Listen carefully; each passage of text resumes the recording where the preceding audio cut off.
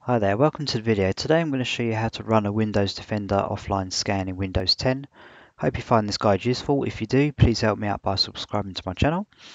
Okay, so if we just left click on the Start menu here and then select the Settings option, and then we need to click on the Update and Security tab. Then here we need to click on the Windows Defender and we need to scroll all the way down to the bottom and click on this link here, Open Windows Defender.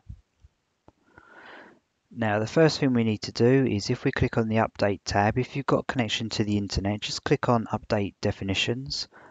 This is going to download basically information that will be able to detect and remove the latest viruses. So you can see here, my definitions was last updated a couple of minutes ago. I just updated it before I created this video.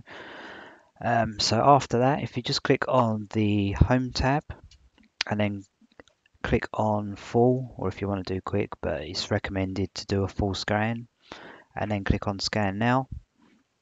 And if you just let that scan your machine, depending on how fast your hard disk and CPU are, it could take a couple of minutes, it could take half an hour, depending how much data you got on there as well.